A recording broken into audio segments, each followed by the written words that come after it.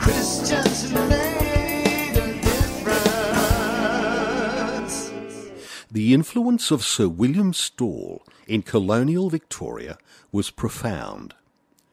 When Stawell arrived in Melbourne in 1842, he was an agnostic.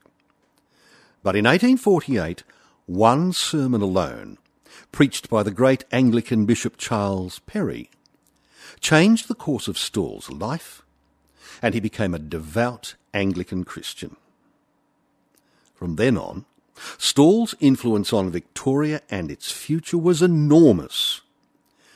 He was the colony's first Attorney-General and played a major part in drafting the new constitution of the colony of Victoria, a constitution that predated Australia's 1901 constitution by 40 years.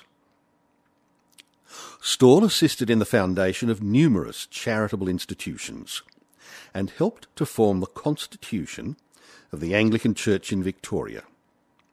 He favoured self-government of the Church by a democratic assembly and always took an active part in the deliberations of Synod, over which he exercised very considerable influence. Even as Chief Justice, despite his many other civic duties, Stawell still found time each Sunday to teach at an Anglican children's Sunday school. William Stawell was born in 1815 in County Cork, Ireland, the second son of 10 children. He was educated at Trinity College in Dublin, and he was called to the bar and practised law in Dublin until 1842. He then immigrated at the age of 27 to Melbourne, Australia. He was admitted to the Port Phillip District Bar in early 1843 and soon built up a considerable practice, handling criminal and civil cases. He became an advocate for separation of the Port Phillip colony from New South Wales. This separation took place in 1851, and Victoria was formed as an independent colony of Britain. The Governor appointed Stawell to be Attorney-General and a member of the new Legislative Council. In this role, he set up the administrative framework and laws for the new independent colony as Chief Justice.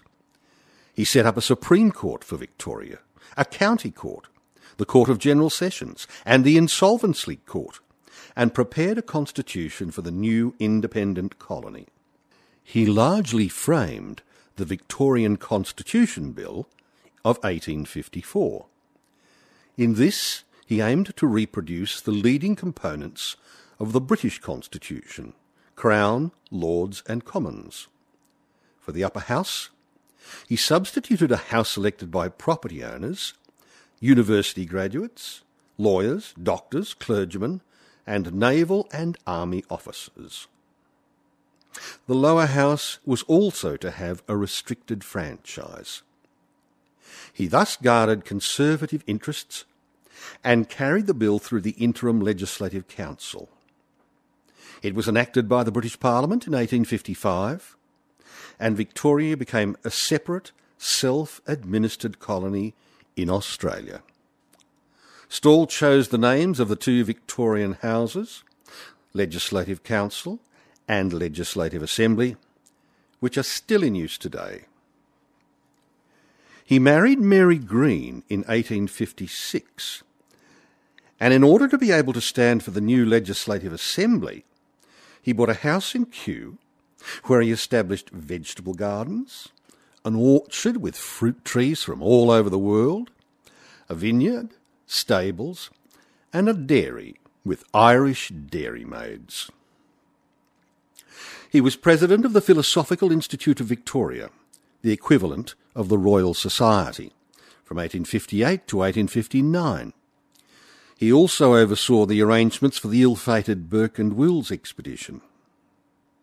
He was a trustee of the Public Library, president of the Victorian Deaf and Dumb Institution, and president of both the Melbourne Hospital and the Benevolent Asylum. From its foundation, he was a member of the Council of the University of Melbourne and was for a brief period its chancellor. Besides his public life, he was a caring and courageous man.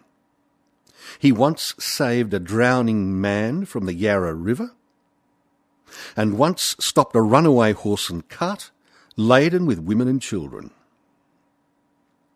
In 1889 he sailed with his wife for England, but died suddenly in 1889 at age 74.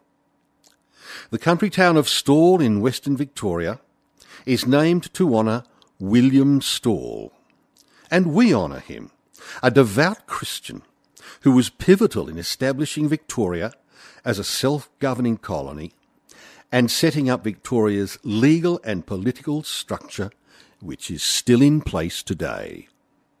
Christians who made